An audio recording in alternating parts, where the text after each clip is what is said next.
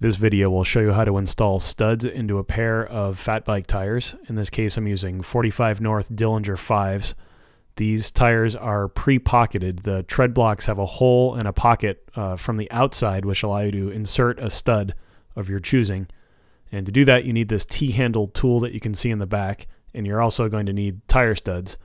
45 North sells these concave studs that are on the right, and you can find these convex studs on the left from a variety of sources online, typically sourced from China.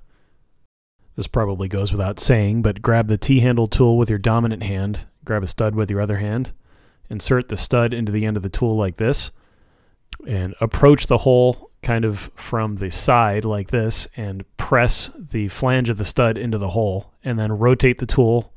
And then once you feel it seated, pull it out.